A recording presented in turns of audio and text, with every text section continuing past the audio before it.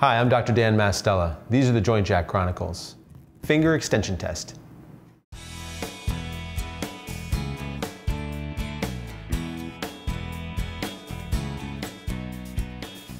What we're going to do today is discuss a specific part of examining the wrist.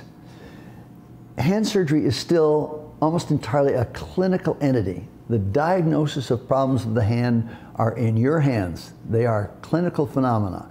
If I see this wrist and I examine it and I don't know what's wrong with it, I can send it for MRIs and CAT scans and sonograms and anything you can name. When it all comes back, I'm still not going to know what's wrong with this wrist.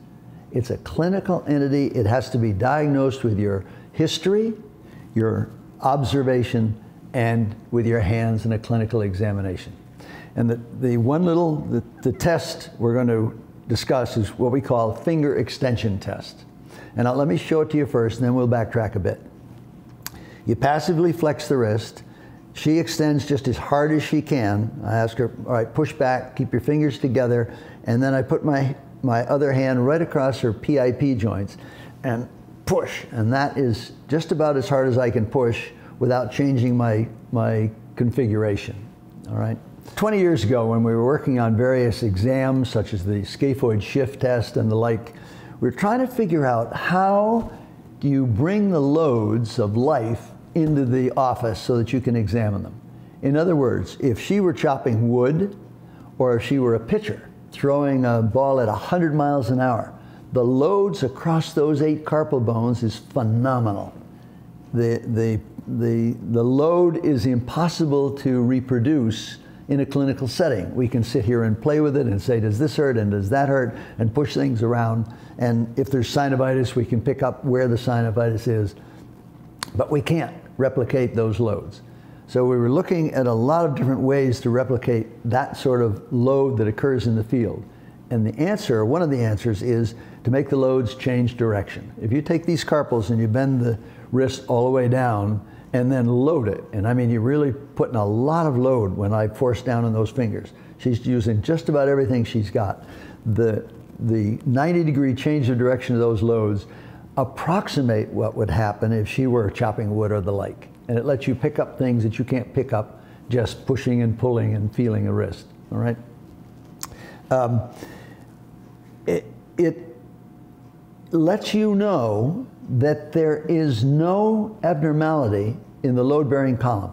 It means that index and middle metacarpal, carpal boss, rotary subluxation, scaphoid non-union, Kienbach's disease, any of the phenomena that occur in the load column, that is index and middle metacarpal, the capitate, trapezium, trapezoid, scaphoid, lunate to radius.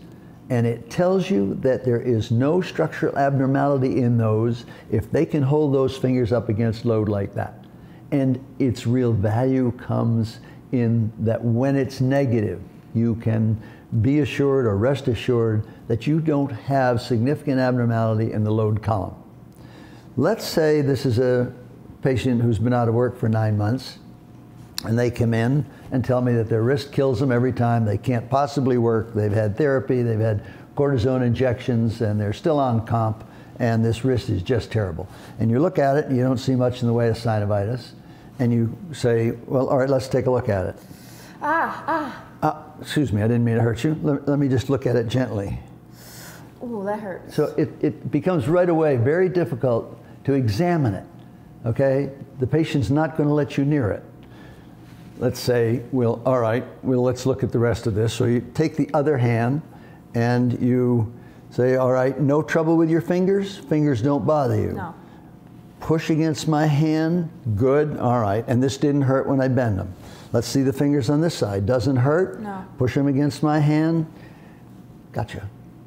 The point is, it's a substitution maneuver. I can now be comfortable with the fact that there is no structural abnormality of any significance or synovitis in the load-bearing column of her wrist. That does not include distal radial ulnar joint, tilt syndrome, CMC joint of the thumb, de Quervain's, and issues outside of the load column. But what a huge advantage it is to have one test that works in a substitution pattern like that so that you can comfortably say that wrist does not have a structural abnormality involving the major load-bearing column. And that is the finger extension test.